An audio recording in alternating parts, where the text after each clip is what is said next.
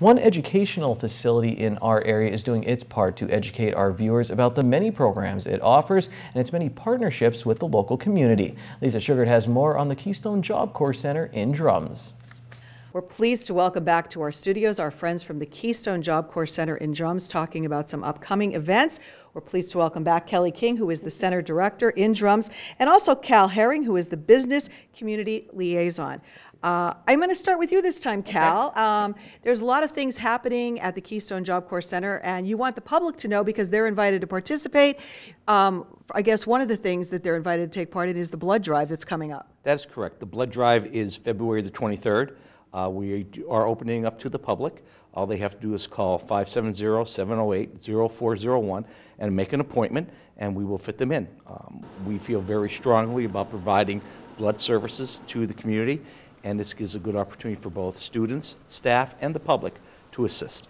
It's been a goal and a successfully achieved that the Job Corps Center has been actively involved in the community. That's your job, like to bridge between the both. So I know you're new to this job as well, so how's it been going and how thrilled are you to be part of this?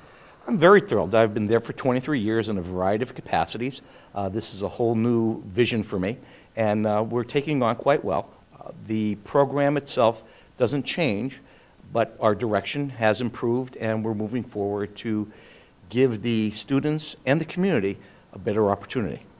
And one of those opportunities, the students and the staff will be heading out into the community to take part in the annual reading event in our area. I know SSPTV involved as well. So where are they going to be heading and what are they going to be doing? Well, we have 3 dates coming up. March 2nd, we'll be involved with Reading to Lead, which is a national initiative out of the Job Corps office that supports the Read Across America. So we'll be going to the Growing Years Daycare down in the valley, and we'll be reading Sam I Am. And then we'll off to the Hazleton Integration Project, and we'll be talking about Oh, the Places You'll Go. We'll be doing both an English and Spanish version for that. And then on April 27th, we'll be up in the Freeland area, and we'll be reading the Red Cat, Blue Cat book with the support from the Hazleton Chamber of Commerce. How thrilled are the students themselves when they're allowed to go out and participate like this? Because it's important. They're learning not only in the classroom, but out in the community as well. They're super excited. You know, I think the initiative teaching young people to read and kind of making it cool to read and teaching the students, the little ones and the older ones that, you know, reading is fun and reading can take you places that you've never may have thought of going before and just being part of your own personal growth. So they're pretty excited about it.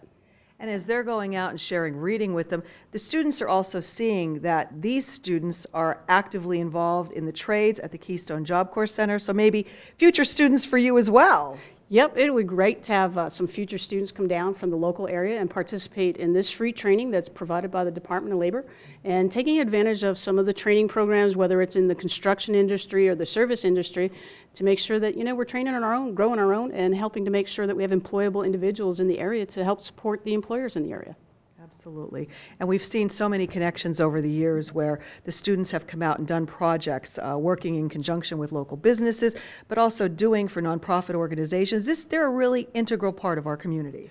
Absolutely. We just assisted with the Alliance to Improve Downtown Hazleton in emptying out the old security savings building, so that would be prepared for the construction projects that are going to occur there.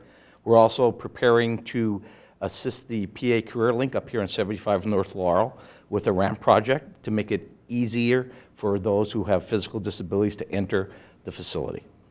Well, very good things happening at the Keystone Job Corps Center in Drums. Thank you both for coming in to share it. Come back often and keep us up to date. If you want to know more, there are tours every Monday at 10 a.m. at the Keystone Job Corps Center. And for more information on the center itself, you can call 570-708-0420.